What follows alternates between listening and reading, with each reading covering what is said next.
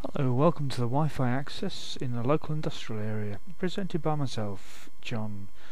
And we're going to be looking today at what we can find when we search for wireless access points in a local industrial estate, or maybe it's on a local industrial estate, because certainly inside the estate there are access points and they transmit to the estate itself.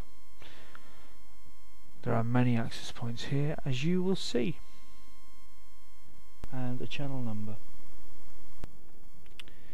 and we can very quickly see that it has some interesting attributes. Now, the reason why I say that is because this is a Wi-Fi connection, and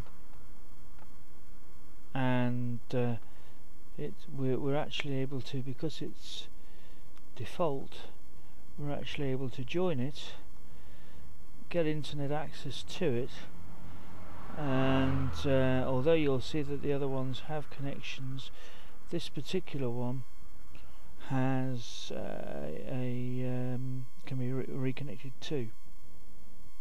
Then you'll see the signal strength, which is 62%. And you're now seeing just literally the information that's coming directly off this particular setup. Now, I am currently using a software package, as you can see, and I'm not going to go too much into this because you can see the amount of information that's coming directly off here, a considerable amount. You can see the TCPI, you can see our source and destination and time. A lot further information can be gained from a situation like this, and it would be inappropriate for me to take any further information other than what you can see already. You can actually see the Netgear route, the actual server information. You can see a whole bunch of information here. Taking into consideration that we have literally just driven down a street to gain access to this information.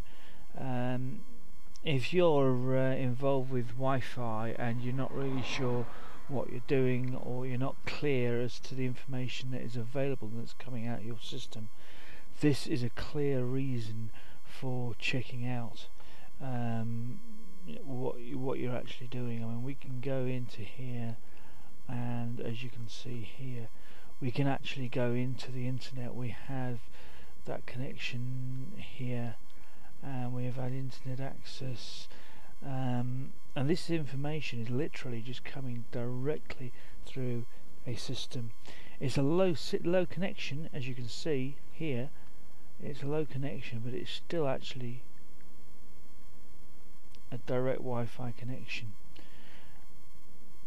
I'm not going to go and tell you any further information on this. If you really want to know more about what this information is being provided by the second, then by all means email me.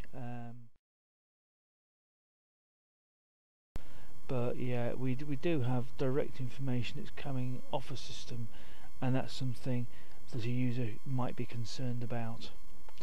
So there you go. It just shows how easy people can gain access to information.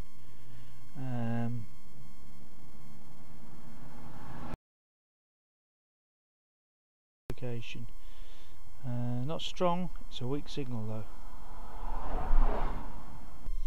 Okay, just a few feet along the road I come across this information with a number of defaults and another number of SSIDs.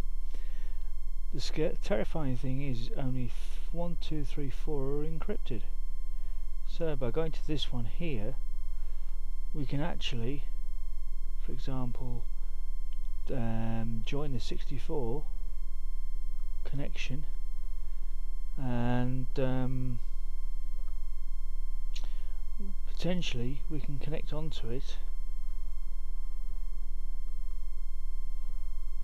and test the whole thing out, which is interesting in itself. If you look, you've also got a BT open zone which you could join, rescan or whatever. Considerable number of sites there that in actual fact are really sending out some interesting signals.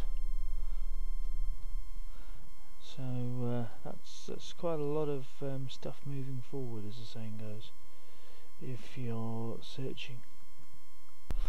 One of the catch-22s with the use of the ESSID here with the title is if it's your business name and you haven't changed your security on your system, then it actually tells the person exactly where they're going in, where this sort of information may be relevant.